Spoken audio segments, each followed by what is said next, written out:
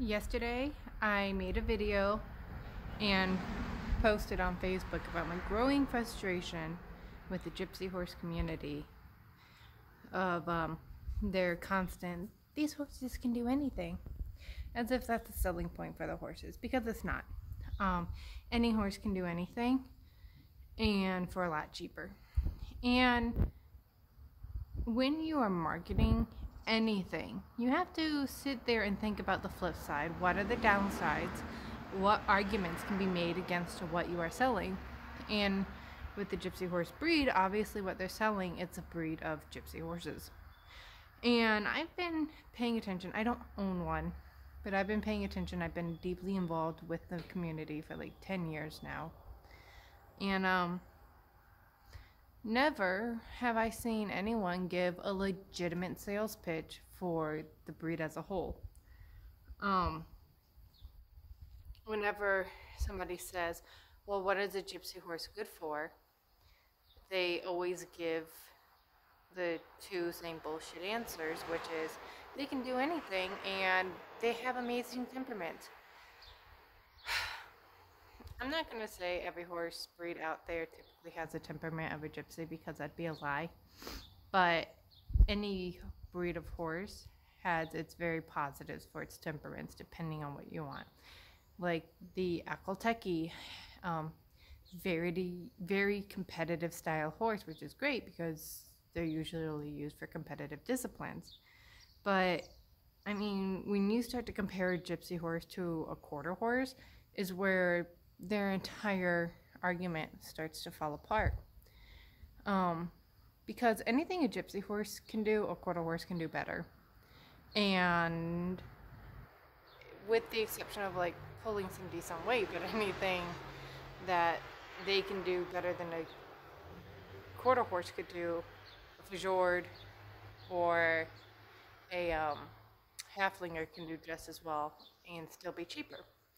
And so I posted and commented about this yesterday, and obviously this is kind of an upsetting topic to a lot of people, and I understand why. It's a little insulting, especially coming from somebody who doesn't own a gypsy horse. But it's a legitimate question that I think the breed as a whole needs to get together and come up with a legitimate answer for. Because my comment yesterday, my posting on Facebook about it, did draw somebody to obviously the comment section, and they immediately started to try and defend, which is kind of exactly what I was looking for.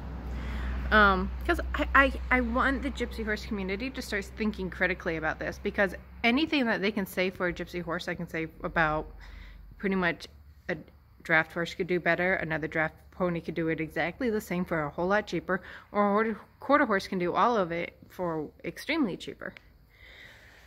So, you know, she gets on there, and she was a little offended at first, and she took some offense to it and got defensive about it, and, you know, well, maybe if you had saved up your money, you'd have one. Well, that's not the point I'm making.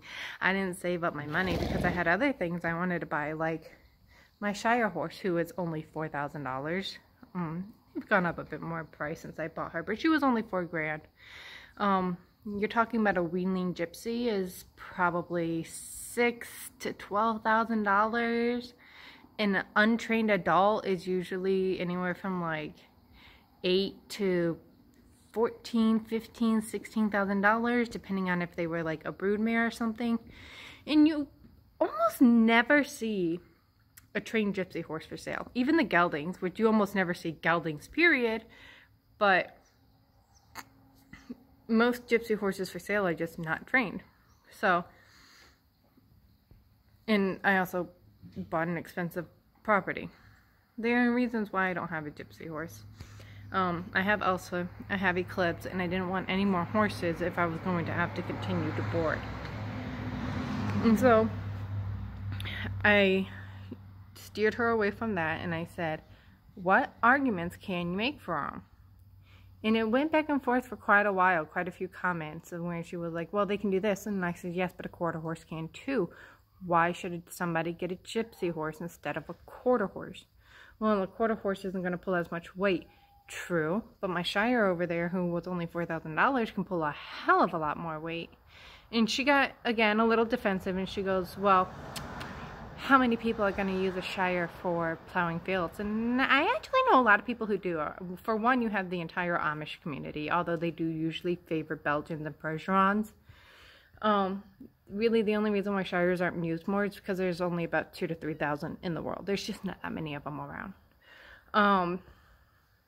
But I know actually a lot of owners who use them for draft work, who use them for logging or for pulling boats or for plowing fields. I know a couple of breeders actually who will not breed an untested horse. They will not breed a horse who has not spent a season out in the fields, because they want to make sure that these horses remain sound even under work. And so I actually know a lot of people, but Shires are not only for draft work. They are also used for 6-horse hitches and weight pulling competitions. And I know a man who uses all of his for not only just draft work, but he also competes a lot with weight pulling competitions. And that's where they just get a sled and they load it up with a bunch of cinder blocks to a certain weight and then get 2 horses to pull it. Which again, a gypsy horse is not going to be competitive at. Now, if they have weight classes, maybe, but then that brings up the argument still of a halflinger or a fjord, which is in the same general weight class, is going to be able to probably compete really well with them, be a hell of a lot cheaper too. But Shires are also hitch horses, where they do like the 4 and the 6 horse hitches, kind of like the Clydesdales. Now, a hitch horse is not a cart horse. You could use a draft horse for a cart horse. There's nothing wrong with it. They do have like cart draft horse classes when they usually have any other hitch classes as well. But a hitch horse is a horse that is in a team of horses, draft horses, who are bred for a very flashy knee action, and you see it naturally in their breeding when they trot. Gypsy horses obviously don't have that flashy trot. They have a ground covering trot that is meant to go all day, so they're not going to compete at a hitch. They probably look pretty darn pretty, but at the same time, gypsy horses have a very wide variety of color, and a lot of them have paint colorations, or rather Tobiano, all the variations, whereas these horses are bred in 3 to 4 different colors at max, and they're bred to look alike as much as possible, with really the only variation being the socks and the face marks. Whereas you're probably never going to get 2 paint horses that look exactly the same. And so we kept going back and forth with this. And every time she would say, well, gypsy horses have a lot of endurance. So do Arabians. Arabians are world famous for their endurance. And they're pretty quick with their endurance too. They're not just, it's not that they can just go all day. They can go all day quickly. Gypsy horses, not.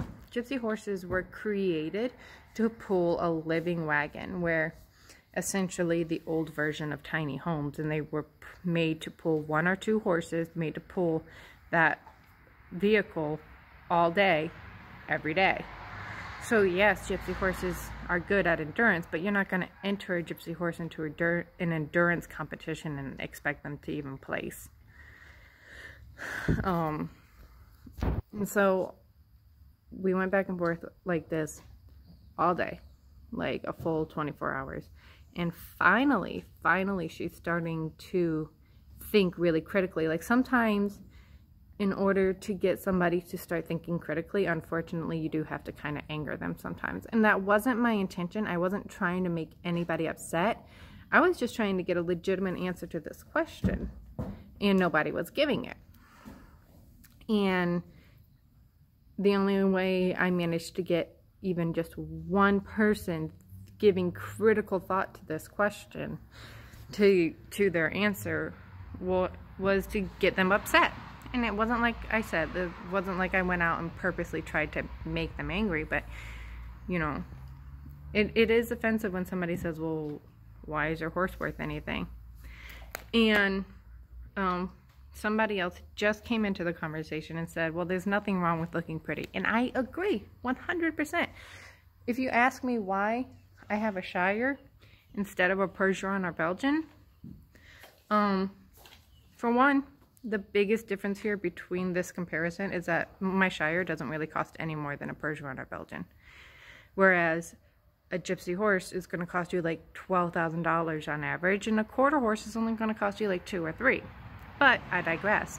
Why do I have a Shire with hair versus a Percheron?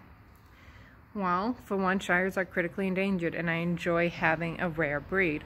I also enjoy doing my part to preserve rare breeds. I have a Shire because I like the hair. Now, I didn't pay any extra for that hair like people are paying extra for a gypsy versus a quarter horse. I didn't pay any extra for that, but I do enjoy the look of the hair. I think it's very pretty. I get a lot of compliments on it, even when it looks like total crap. Do I curse it sometimes for the troubles I have with it? Yes, but it's a labor of love, you know. It's just like shoveling horse poop to have horses. You do what you do because you love it. And you just accept the cost with that. And there are some other reasons, but, you know, I have her, and I'm accepting her downsides, and I'm willing to admit the downsides. The difference is really the question boils down to, why should somebody pay more for your horse just because it looks pretty? Because like I said, anything a gypsy can do, another horse can do it better. Gypsies, at best, are average at everything.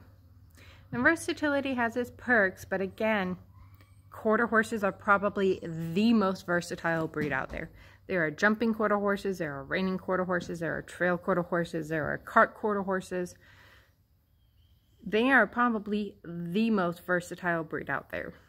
So, why should I pay $12,000 for your versatile horse when I can pay $3,000 for their versatile horse? And again, this comes up.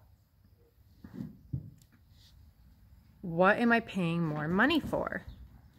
And the gypsy horse community has always dodged this question. And finally, somebody was like, well, there's nothing wrong with paying for pretty. Agreed. And Sue has finally started giving me some decent answers. You know, they can be competitive in their weight class. They can do carts and look really nice at it. You know, gypsy horses might do really well in equitation type classes where it's not so much about the horse's performance, but the overall look of the riding or driving performance. And that is a really good answer, and it's the first time in 10 years I've gotten that answer. And I can respect that answer, and I think the gypsy horse community as a whole should really start to put some thought into this and give real legitimate answers, because you're kind of being insulting and offensive when you just sit here and say they're good at everything. Especially because that is never going to fly with somebody who has any horse experience. Now, if you're talking to like a 50-year-old lady who's never had a horse and wants a horse before she dies, yeah, that might sell them on the gypsy horse. And they are naturally super sweet. Yeah, my Shire is too. And a lot of quarter horses are. My Eclipse out there is a favorite of everybody. Every barn she's ever gone to, people love her more than any of the other horses in the barn because she is so personable and she loves attention. She's super duper sweet, wouldn't hurt her fly, absolutely adores children. And she's a quarter horse. And she came that way. That's why I got her. And so people like me who have experience with other horses, even just a couple of years of experience, now I have more than a couple, but I mean, if you have any experience with horses and you go up to a gypsy horse person and you say, why should I spend all the extra money on your horse versus just going and getting a quarter horse, and you turn around and say, well, they're excellently behaved and they can do anything, that's not gonna fly. no reason for me to spend $10,000 more on your horse than the quarter horse down the road. You have to actually sell this breed, and you guys are failing it miserably. And the thing is gypsy horses almost never come trained. The few that have come trained usually do sell for pretty good money, especially when people take them to auction. They're selling for a lot of money. But as far as your general private treaty sales, I almost never see a trained gypsy. It's always weanlings. It's always broodmare prospects or always stud prospects. People almost never even geld their horses in this breed, and it's really bad. It's a really big issue with this breed. And then those who do have the breed don't do a whole lot with them usually. There are a couple of people out there who do a few cart shows with their horses. There's a couple out there that have done really well in dressage. But again, like I said yesterday, that doesn't mean the breed as a whole would probably do excellent in dressage. It's usually just a select few. There are a few who go out there and do some Western pleasure with it. But really, most of the people with the breed don't do anything with the breed except breed it. And I think that's a lot of the reason why you have so many people coming up and saying, well, what are they good at? And I also think it's the reason why nobody has a good answer of what they're good at, because they're good at making babies. That's what they've been doing for the past 25 years since we've imported them. It's only been recently that anybody has really started to use these horses for anything other than making babies. And so you're talking, I'm going to pay $12,000 for a horse who hasn't had any training, or I can go pay $3,000 for a really well-trained kid-broke quarter horse. They might not be fancy and have super fancy names and super fancy pedigrees, and they might be ugly as sin, but hey, they're trained and they're really sweet and kid-broke, and my kids can ride them. You know, they've been out on the trails a few times, and they're only $3,000 versus your horse that is completely unproven. Sell me your horse. And I'm really hoping that in like the next decade, people start to do a whole lot more with their gypsy horses, to start showing them and being able to say, gypsy horses are really good at this. They're not quite so good at this. They'll try their heart out at it, but they're not really all that good at it. And we can start getting some truthful, honest answers.